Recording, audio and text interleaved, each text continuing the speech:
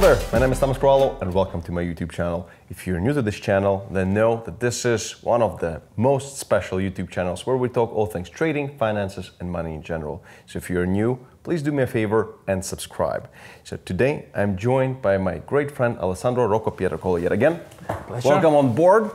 And today we are again showing our respect to the local culture, and if you don't know, we are in Dubai and we have moved to Dubai, and Alessandro is in the process of moving to Dubai as well. So today we're going to be talking about the Dubai life and from a very technical and financial perspective, and why it's so good right now from the standpoint of company formations, company creation, running of your business, and where is the world heading, in which direction in general. So without any further ado, let's get right into it. So, Alessandro, both of us, we have lived in so many different places. I have lived in the United States, in Switzerland, in Germany, in Latvia, in Dubai, and among other places. And you've lived in how many places? Oh, I've been living in different places. In Italy, in Switzerland, in UK the most of the time. I lived in Russia for a while. I lived in Hong Kong. In Hong Kong as well. In Hong Kong as well. And I spent a significant amount of time in many countries like New Zealand, Kuala Lumpur, Buenos Aires.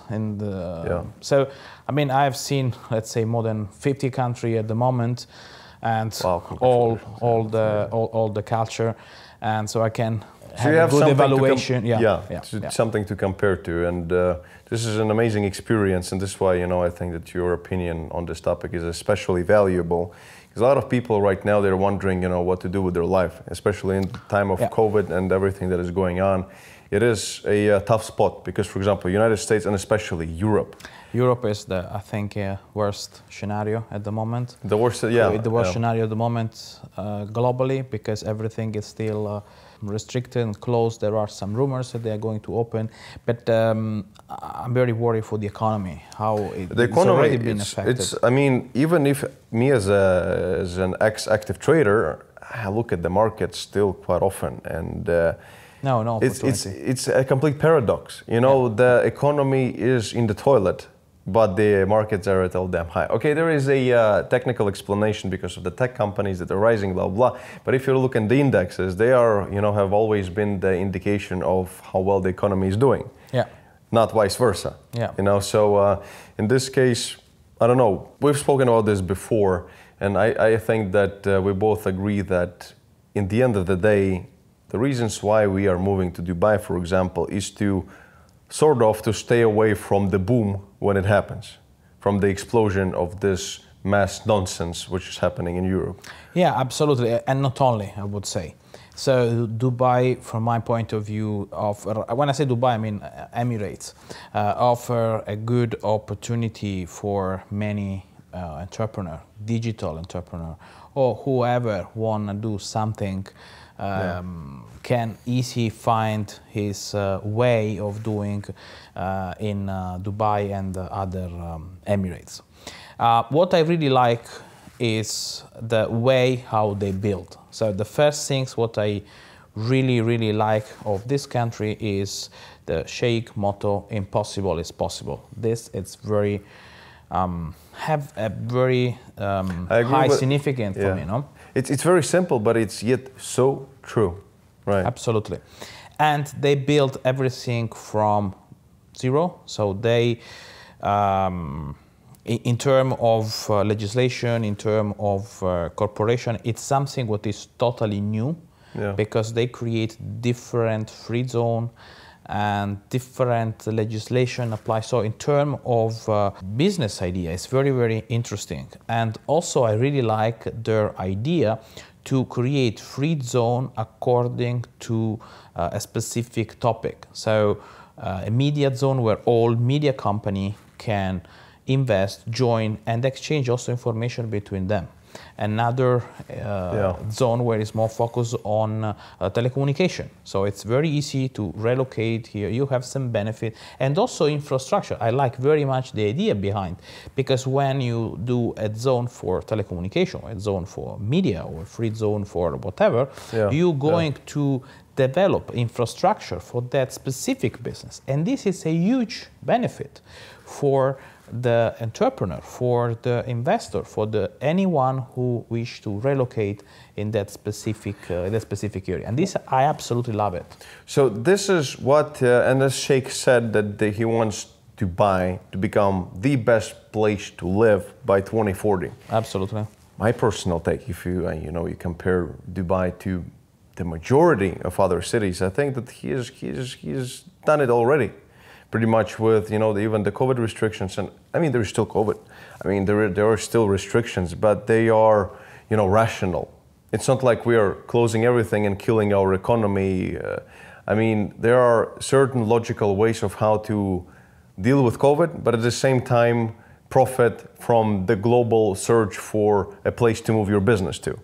Yeah. And this is the thing, Dubai is attracting, I don't know, billions upon billions of dollars at this time. Absolutely. Because everybody whom I know is trying to move to Dubai. Yeah, absolutely. It's absolutely right. And it's also, I mean, if we compare with the other apps, when I can talk about fintech, because maybe both of us are more connected with that. So the biggest hubs in the world is like Los Angeles, San Francisco, the California one.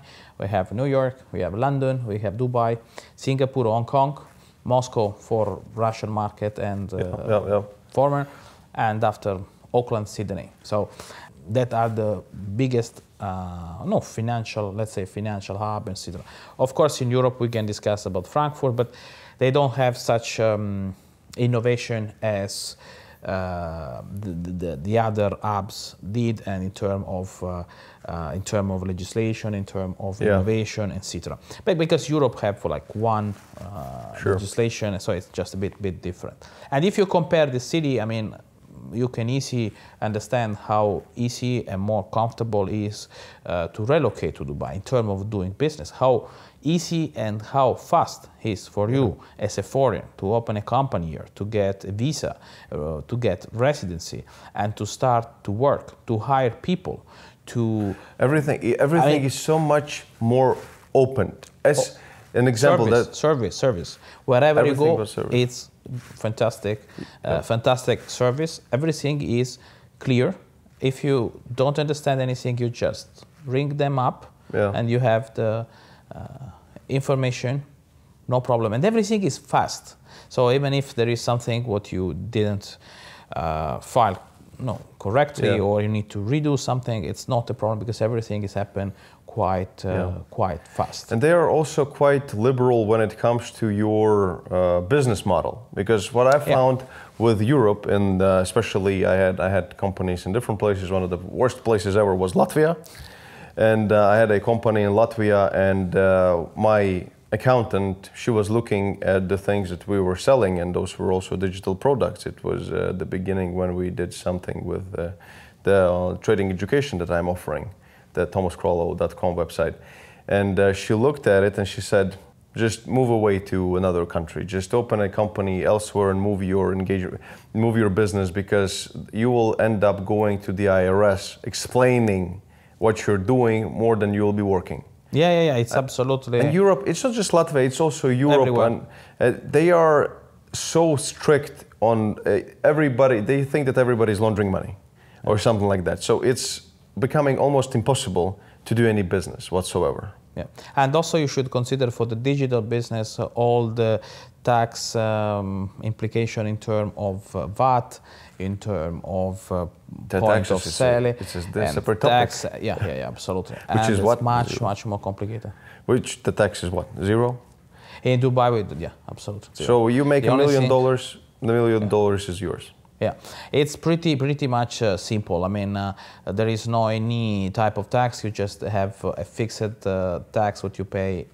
That is your license fee of the company, what is fixed every year, and it depends not from turnover, but from how many people you employ, how big is your office, etc. So you pay just a one-off, and it's a sort of interesting parameter, what is totally different, because in Europe or in the States or anywhere else, that you are taxed on the profits, on the turnover you are generating, while here there is like a sort of fixed one-off tax, and it goes according to how many people you employ, how big your office is, and if you have a warehouse or not. I mean, it's different, totally different logic, and this is one of one of the point. Second, the VAT is much easier. So here it's only 5%, and you need to apply for VAT only if you're a mainland company? Or? If you are, no, even if you are free zone, but you need to sell to the local, not the local company for more than $100,000. Okay, I understand, yeah. So for the majority of digital product, they're not focused only on import, export, or whatever. They are not focused on exactly on local market. So this 5%, it's not affected. For mainland company, of course, there are some different rules what apply, but anyway, it's always a very small, very small point. But I think in general, from the perspective of business, even physically relocating to Dubai, I mean, as we spoke about, all these technical things, perfect reasons, it's all rational, etc. But then there is something that, I'm one of those conspiracy theorists, you could say that the way I look at Europe and United States right now, with the dollar has always been of concern, in my opinion, with all the current debt and how it's all accumulating, and the way that the United States government is treating this debt. It seems like there might be a situation when the dollar might stop existing, unfortunately. And the same thing goes for Europe. Europe is also very shaky. Look at the UK, they left. Somebody else is also looking to leave right now. Was it France? Yeah, there was a different, even Italy discussed this. There was something also in Central East Europe. Because it's not working. Hungary. In the way that they're doing it, it just is a very complicated system that is unfortunately not producing the result that it might be used to produce. It's a nice idea, but it doesn't work in practice. So theory, it's nice. Theory is one thing. Theory is one thing, but practice is a bit difficult to work with. And that's one of the point when it comes to compare where you want to live and when you want to run your business. I mean, a part of the tax that now, if you have to apply for the 5% of the VAT, or if you want to open any business activity and you have the service charge, what is like every Emirates have different. I mean, a part of the tax, what is anyway, even if we consider 5 plus 5 for VAT and 7 for the local, is any 12, what is even half than average only VAT tax in Europe. But I mean, I'm not want to be focused a lot on the tax, but also on the simplicity of operation. So you just set up, you have your business idea, you set up your business, and you are ready. You are ready to go. So it's a lot less bureaucracy. Exactly. So I like that they hereditate a bit from the common law. So they look at what the legislation was in the States and in the UK, and they come out with some nice idea what work for the local market, and incentivize the people to relocate here. So wherever you want to do is something what open a company and have everything up and running, take you a few days or maybe a few weeks, and nobody's asking you stupid questions. Yeah. So it's quite straightforward. The same scenario for the bank. Of course, you need to show the history, or you need to show a bit of who you are. But after they let you work easier. I mean, of course, we're always talking about genuine business and real business plan and real business idea. So, for example, Thomas is selling some digital product. I'm selling a sort of digital service in terms of consultation. So, many other people sell a service or goods. So, I mean, the business should be real and tangible. So, for example, Thomas can show his course and his so there is something standing behind just the money that is moving. Right. Absolutely. But I must say that it's quite easy comparison with other it's the easiest. It's the easiest place. It's the easiest. Yeah, I would say. I mean, if we compare with the fintech, we can compare with Singapore.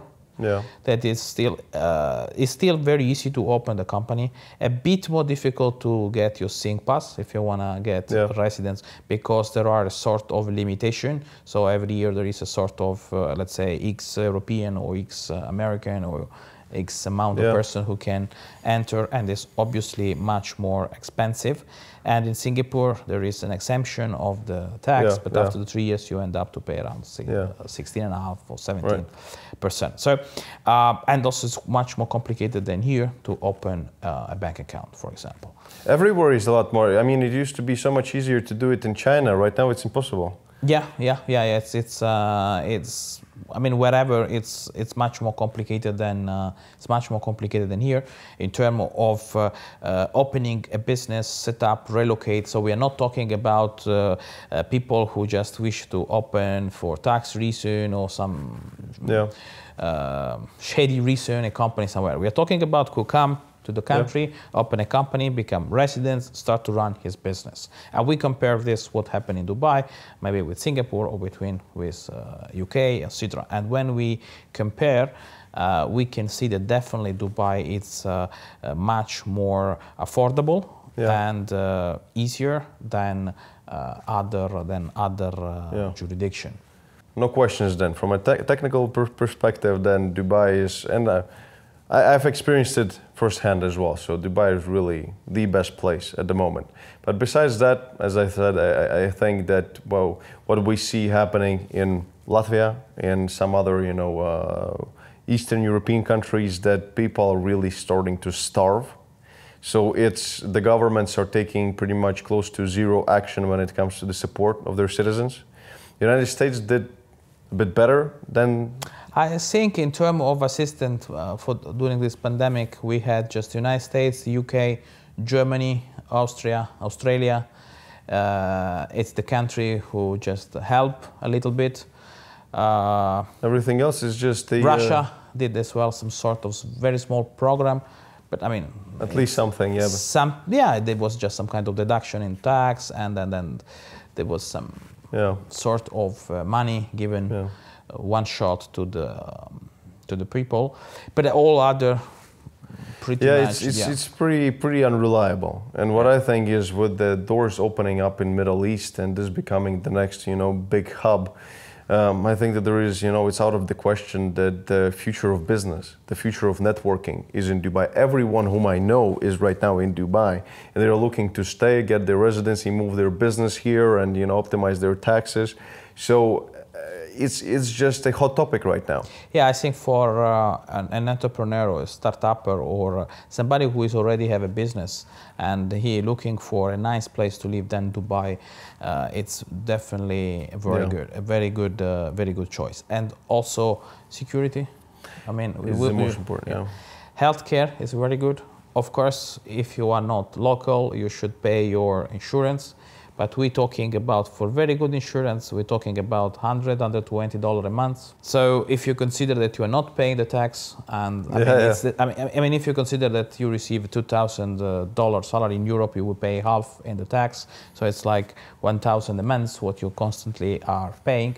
And if you compare with the Dubai system, maybe you may end up to having a full insurance, maybe for $200, but it's very 10%. That's what people are misunderstanding. They're saying that Dubai is so expensive. Sure, there are certain things that are a bit more expensive. Maybe the food can be a bit more expensive than depending on where you live, the real estate. Of course, depends where you live. But, I mean, of course, if you live in the middle of Dubai Marina or downtown or Palma, of course, it's much more expensive. But it depends with what we compare. If you compare it to London, it's a cheap place.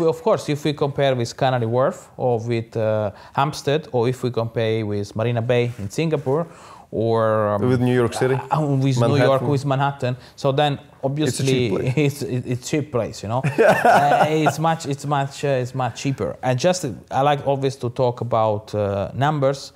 I mean, a $2,000 rent get you a great nice three-bedroom apartment. Yeah. Two, 3-bedroom apartment in a nice condominium with pool, with facility. And it's something what in Singapore, in London, in New York, probably $2,000 not get you almost nowhere. A shed somewhere on the outskirts of. Of course, there are much cheaper solution, a bit not on the cost, or maybe just like let's say 15 minutes from the center. much cheaper. I don't know, you can find even for $500 a month. But it's going to be a bit crazy, but yeah. But again, you save so much on taxes. In Europe, I mean, if you run a business, if you have a company, you want to pay, for example, 20% on your income, then you want to pay 20% of the dividends, so that's about 40%. So you make $1 million, 400,000 per year gets tossed out on taxes, when 400,000 you can just buy yourself an apartment somewhere in downtown. Yeah, that's the whole difference. I mean, is it more expensive? Yeah, but depending on, for example, if you compare it to Eastern Europe, for example, if you compare it to Latvia, it's, you know, maybe 2 or 3 times as expensive to live here perhaps than in Latvia. But if you think, if you're making some money, or, you know, your turnover is, you know, $1 million a year, or maybe even $500,000, it's by far, you save so much money on taxes that you completely forget about everything else. But then there is also, you have to take into consideration insurance. It's much cheaper than car insurance. Car insurance is also very cheap, 10 times cheaper than some in places like Switzerland or UK or whatever. Gas is much cheaper. Cars themselves, there is no tax, so they are a lot cheaper. I mean, the cars that I bought, and you can check out my YouTube channel with a few cars that I've been buying recently, they are like 30-40% cheaper than in Europe. And there are so many. Swiss watches are cheaper, and certain clothing items and some luxury brands are going to be cheaper. The cheapest Rolex I've ever seen is actually in Dubai. So in Dubai airport and in Dubai in general. But that's the thing. So if you just focus on one aspect that is a bit more expensive, you could say that Dubai is more expensive. So if you, for example, if you're looking to move to Dubai as somebody who is working a 9-to-5 job somewhere as a manager, then it might be tough. Of course, but if you're running a business and you have a sustainable history and you're making money, so your product is in demand, moving to Dubai will change your life. Absolutely, yeah. I would say it's much a better city for entrepreneur that they wish to relocate here and launch their new venture or just relocate their own business. For employees, obviously it depends. But I mean, who is in the 9-to-5? Who is in the 9-to-5 type of job? I mean, it could be some difference. I don't know, maybe in terms of social, but I think the fact that you are not taxed. So if you receive, for example, now $2,000 in Europe, means that your salary is like $4,000. So if you find a company who pay $4,000 in Dubai with the $2,000 in tax you save, you can easily buy for you any insurance, so you can protect or you can it's all, reinvest as you want. So it really depends how we discuss. Of course, we are talking about qualified profession and etc. Right, so I guess that these are the most important aspects. They might be, a bit tedious and very detailed, but this is what matters, and I think when it comes to the business world and when you're looking into optimizing your expenses and maximizing your profits. So and in Dubai, it's not only because sometimes there are some places where in the middle of nowhere where maybe you have no tax, but you are really in the middle of nowhere, and also you're not so. You're not so trustable, in the way you may have, a license from some island, some offshore island, but you're not so trustable as. But the thing what I really like in Dubai, that if you have a license, I don't know, you are an hedge fund here, or you are a payment institution, or whatever you are, an exchange. Now there is also crypto exchange, and there's different exchange opening as well up. And there is huge interest in Emirates. So anyway, you come from a very strong jurisdiction, so your trustworthy is huge in the market. And I love it, this combination between the service you get and the price you pay and the environment around you. I think what you pay, what you get is the best deal. The best deal for the money. Best deal for the money. All right, amazing, Alessandro. Thank you very much for joining me. Thank you very much for giving me the feedback and your personal, super detailed and super tedious experience. My pleasure. Thank you very much. And always nice to talk. I'll leave all the links to Alessandro down in the description, as well as the link to one of the best trading learning webinars. So if you're looking to get into trading, check it out. And there is also the links to my trading learning programs, really famous, cool, amazing trading learning programs. Also in the descriptions if you want to learn and get into trading and learn all the proper ways of trading in the financial markets of crypto, futures, stocks, etc. So that's the place to look. And Alessandro, thank you very much. My pleasure. And I'll see you all in the next videos. Cheers.